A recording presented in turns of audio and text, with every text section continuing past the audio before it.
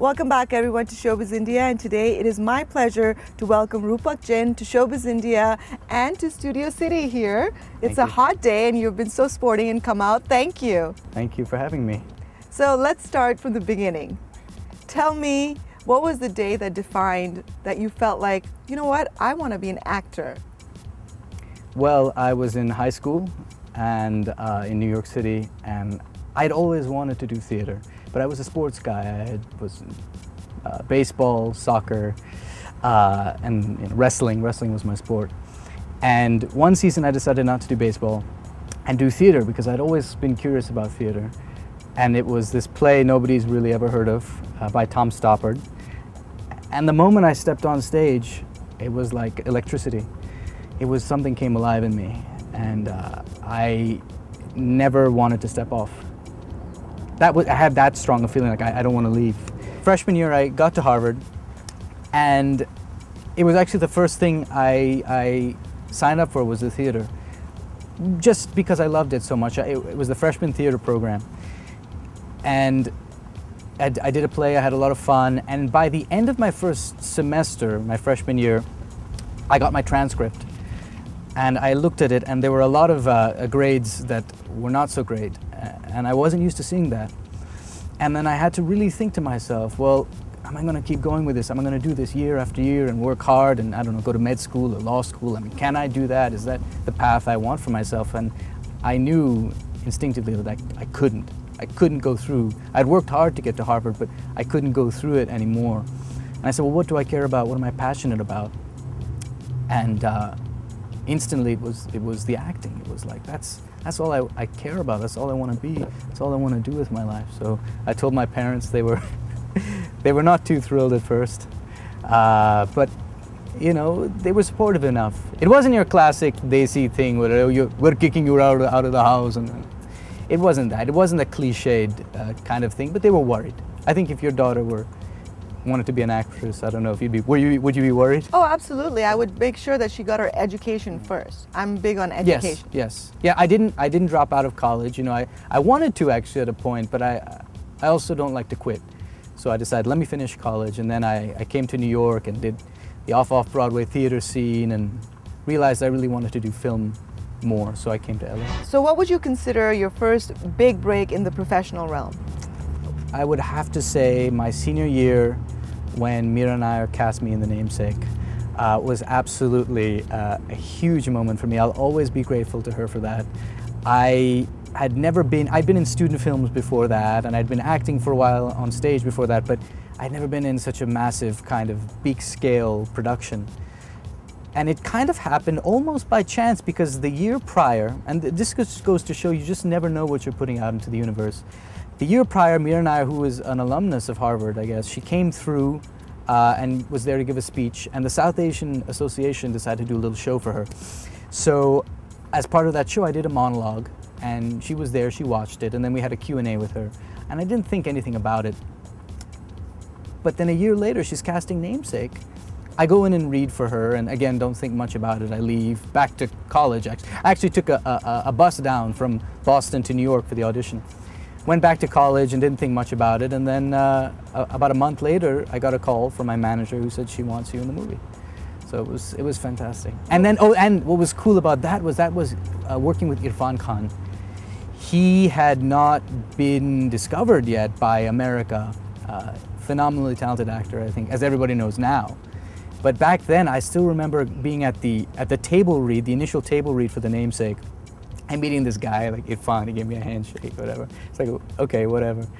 And we start reading the script, and I remember thinking, every time he started reading, it was very much like, Gogol, come here, Gogol, do this. And I didn't think much about his performance, actually. I was a very naive, very arrogant, I think, 22-year-old. And I thought, oh, whatever, who is this guy? And then I saw his performance on screen. And that was my first introduction to true screen acting. I mean, he had such subtlety, such nuance, so many layers. It was all there in his voice, in his eyes, in his being. He was really so connected to it, and it was a brilliant performance, and the world took note. Meera Nair herself is a powerhouse of talent. She is. What do you think you learned from her that you've taken away as an actor? Well, I only worked with her a few days, but in those few days I saw that she had a real kind of take charge attitude. You know, she knew what she wanted, and she was very strong and courageous. And obviously she'd had many experiences. I think it's a combination of personality and experience. By that point she'd shot a number of films, and so it wasn't her first rodeo. But I love that. I love seeing Desi Americans who are leaders. I think we talked about this a little bit. It makes me really happy. I feel like our community, sometimes we do just enough to make the middle, you know, to do just enough. But I love it when people dream big and then they take kind of leadership positions, kind of like what she's done. And she's kind of paved the way for others to follow, I think. How long of a gap was it before the Cheetah Girls happened? It was a gap. It was about, gosh, so that was 22, maybe it was about 3 years before Cheetah Girls happened. And you know, in between, the actor's life is hard. It's up and down. And even as you get more success, it's still hard. You're just, you know, pushing yourself at a higher level. So at that point, I had just done Namesake and maybe one other film that was an indie film. And then I came to LA with my then fiance and thought, oh, I'm gonna, you know, book a guest star here, co-star there, and then things will be fine. And then of course, nothing happened, you know. As they say, I couldn't get arrested. Nobody wanted to see me, nobody took me seriously. I was still, you know, very serious as an actor, taking classes, you know, pushing myself out there, but nothing happened. Finally, Cheetah Girls came about because I remember this actually. I was very upset, very frustrated because I knew that they were auditioning for the role of this character. His name was Rahim, Bollywood star. And I told my agent, I said, you have to get me in for this because if you can't get me in to play this Bollywood, at least to audition, maybe I won't get cast, but at least to audition for this role, like, what are we doing here? Why are we working together? So then I got this last minute call to come in a few days before I was ready to go for Christmas break in New York, end of December. I go in and it all happened literally in one day. I come in the morning, I read for the casting director, I do my best to be a sexy Bollywood star. And you know, I think growing up every once in a while watching films like Kabhi Khushi Kabhi Gham and all that definitely played a role. And a few days later I got the job. So that was one of those weird instances where I thought I was never going to get seen. And oh, and by the way, in the interim, the really interesting thing is the casting directors had gone to India to find the star. So they looked in America, they said, we haven't found the person. They went to India to find their Bollywood star, were not satisfied with anybody, and then came back to LA, and that's when they auditioned me at the last minute. And since then, you've been busy, of course. Yes, I've been busy. TV. So now, you know, in Royal Pains, but again, after Cheetah Girls happened, I think it was a scenario where I thought, oh, everything's going to be great, but you know, I still had to really audition, and it took a while, but then about a year later, I booked a great recurring role in Royal Pains. And again, I thought that was only going to last one episode or two episodes, because guest stars you never know. Right, of course. But I'm now in season 4, and I've had a nice arc with, actually my co-lead's character's name is Reshma. Oh. She plays my fiance, and so her name is Reshma on the show. And we'll see. I mean, I came back for season 4 for the premiere episode, and the writers only know what is in store for my character. In the meantime, you've done some movies as well. Yes. Let's talk about those. Yeah, sure. So I guess I did Just Right, which was produced by the producers of Cheetah Girls, which starred Queen Latifah and Common. It's a nice, fun, romantic comedy around basketball, and I played one of Queen Latifah's colleagues. So that was fun. She's a lovely person. So I enjoyed working on that, and every film you work on, you kind of learn, so it was cool. And then I more recently worked with Justin Timberlake. You know, quick one-day shoot for me, but I get to be one of the few people who says I dropped my pants for Justin Timberlake. You got a bromance going? I got a bromance going with Justin Timberlake. The scene is basically I'm his coworker. And he's my boss, and he's like, give me your pants, because he's got to go on a hot date, and he's just spilled coffee on his pants. And I say, no, that's weird. And he's like, I'm your boss. And so I think for a second, and then I drop my pants, but I'm not wearing any underwear. Oh. So I had to be bare for my for my shot there. What did your wife think of that? She wanted to do all kinds of treatments on my and you know wives, they always want to groom you. They want to pluck your eyebrows, they want to wax you and all that. I'm like, you should use Upton. I should use, this is a plug for I did not Upton. say Reshma Upton.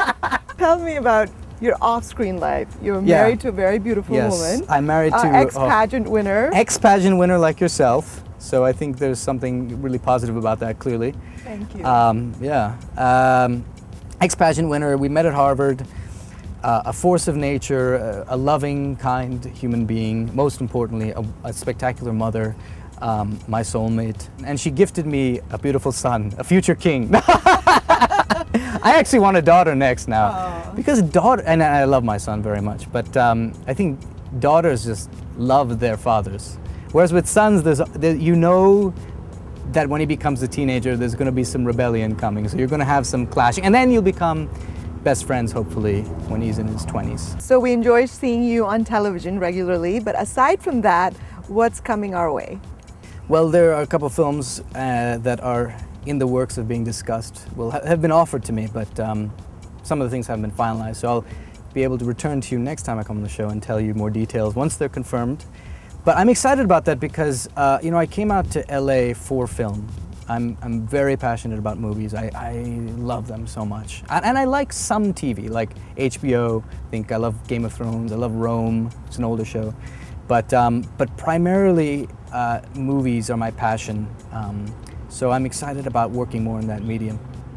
Okay, in conclusion, on a lighter note, tell us something that none of us know about you as an exclusive.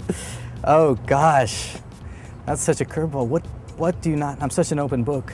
That